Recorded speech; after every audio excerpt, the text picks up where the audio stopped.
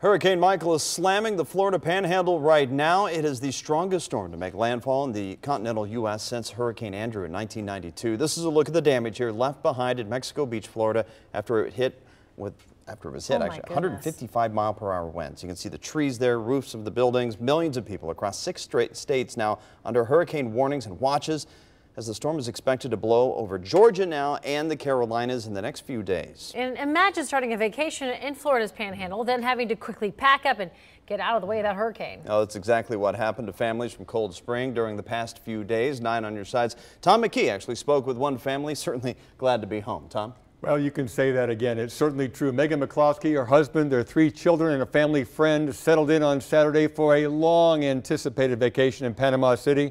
Hours later, they were packing up, heading home to Cold Spring to avoid this monster storm. Megan McCloskey spent time Wednesday checking out live coverage of Hurricane Michael ripping into Panama City. She was stunned at what she saw and glad her family was safe. Definitely dodged the bullet. You know, when you hear where it could possibly land, you always kind of think, oh, it probably won't hit, you know, where we are exactly, but this time it did. They arrived in Panama City on Saturday, knowing a storm was brewing in the Gulf of Mexico, a tropical storm that could possibly become a hurricane. And then by Monday afternoon, after we'd eaten lunch and got back up to the condo, my friend's husband came up and said that they were talking about everyone evacuating the condo by 6 a.m. the next morning. The mandatory evacuation notice that followed prompted an easy family decision.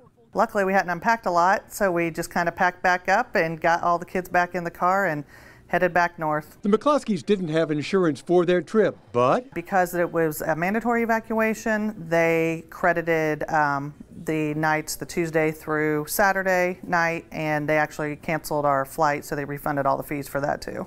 As the storm rages, there's no doubt the McCloskeys feel fortunate. Definitely, I would never have imagined that it would have got this bad, but definitely glad that we are not down there experiencing that right now. And I would imagine a lot of other families feel the same way. The McCloskey family plans to return to Panama City next year with a close eye on the weather, and Craig and Tanya, who knows what they're going to be able to return to.